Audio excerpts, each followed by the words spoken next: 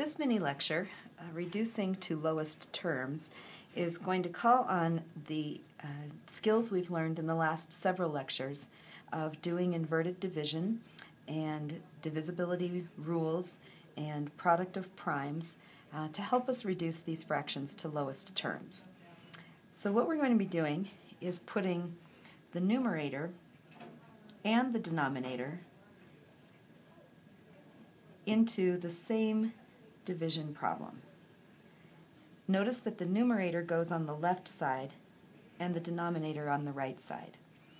Then we're going to begin with our list of prime numbers, which, if you'll recall, are 2, 3, 5, 7, 11, 13, 17, 19, and so on, and divide by these primes in order from smallest to largest, choosing only those primes that will fit into both our numerator and our denominator. So to reduce the fraction 21/36, we begin by looking at the factor of 2. Now, since 2 won't fit into 21, because 21 is even, we're going to skip that one and go on to 3. 3 does fit into 21 and also fits into 36. So we'll put it on the outside as our divisor and then divide each one of the numbers in the same division symbol. 3 fits into 21 7 times, and 3 fits into 36 12 times. Looking back at our list of primes, we notice that 7 is a prime number. That means the only number that 7 will divide by is 7 and itself. And since 7 does not fit evenly into 12, we have divided the numbers 21 and 36 by as many divisors as they have in common. This means that the remaining digits that we have left, the 7 and the 12, are our reduced fraction. So by putting a fraction bar between them, we have the reduced fraction. Therefore, 21/36 is equal to 7/12. This contrasts to the way that your textbook does this problem. And if you've learned the way that the textbook does it, it's absolutely fine to continue that. I find this other method, once you're used to it, to be quicker, especially as the numbers get larger. The way that your textbook addresses this problem is they have you factor each one of the parts of the fraction, the numerator and the denominator, separately. So they factor the 21 into a 3 times 7, and the 36 into a 3 times 3 times 2 times 2. And I don't believe that they really show a lot of examples of how they arrived at that answer. You could get there using short division to divide by your primes until your answer is a prime number. Then they show that since the 3/3 is a factor that both the numerator and denominator have in common, it can be eliminated, leaving you with 7 over 3 times 2 times 2. You then need to multiply those factors on the bottom back together, returning you to 12. So you'll notice that our answers do come out the same.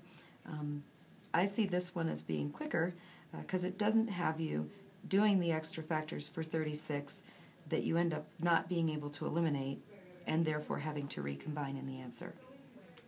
So let's look at this again with the second example. 24/42. To reduce that to lowest terms, I'm going to put the 24 and the 42 into the division machine. I start with 2 since both my numerator and denominator are even numbers. It fits into 24 12 times and into 42 21 times. Since one of my divisors is now an odd number, one of my dividends is now an odd number, I can no longer divide by 2. So I recall the rule for 3's. Since 3 is a multiple of 12 and also a multiple of 21, I'm going to divide by 3 next. 3 fits into 12 4 times and into 21 7 times. Once again, 7 is a prime number, and since it does not fit evenly into 4, this fraction is fully reduced. So 24 40-seconds is equivalent to 4/7. The textbook method, again, for this problem would show 24 40-seconds factoring into 2 times 2 times 2 times 3, and 42 factoring into 2 times 3 times 7. When the 3's and 2's are eliminated, this method also leaves you with 2 2's on the top, which combine to form a product of 4, and a 7 on the bottom. And you'll notice once again that the results match. Our last example has us reducing the fraction 162/54. Placing both of these side by side in the division machine has me dividing by 2 first, since both numbers are even. 162 becomes 81, and 54, 27, since 2 fits into 5 once with a remainder of 1. 81, with a sum of 8 plus 1 being 9, and 27, 2 plus 7 also being 9, tells me that both of these numbers will divide by 3. 3 fits into 8 twice, with 2 remaining, and into 21 7 times. 3 fits into 27 9 times. Both of these numbers are multiples of 3, so I will divide by 3 a second time, and then a third time.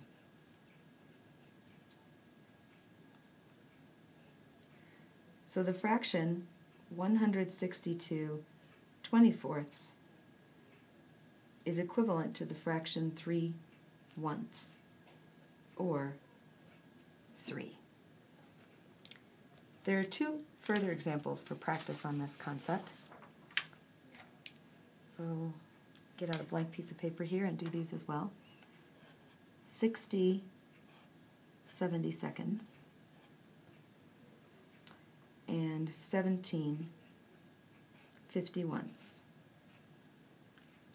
Remember again that we're going to be doing these by dividing only by primes, starting with our smallest prime and working our way up the list until our result has at least one of the factors as prime.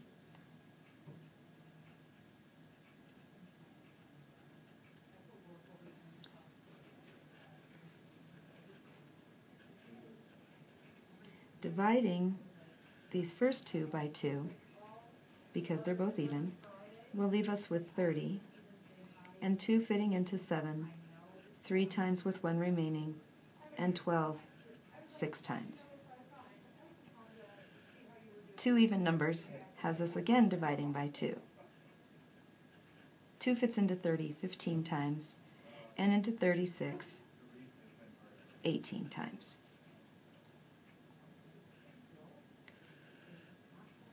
I now have an odd number, so I can't use 2 anymore. But since 15 and 18 are both multiples of 3, I will now divide by 3. And 3 fits into 15 5 times, and into 18 6 times. 5 is a prime number, and it's not a multiple of 6. So this fraction is fully reduced, leaving us with the result that 60 70-seconds is equivalent to 5/6. Our final example gives us the numbers 17 and 51.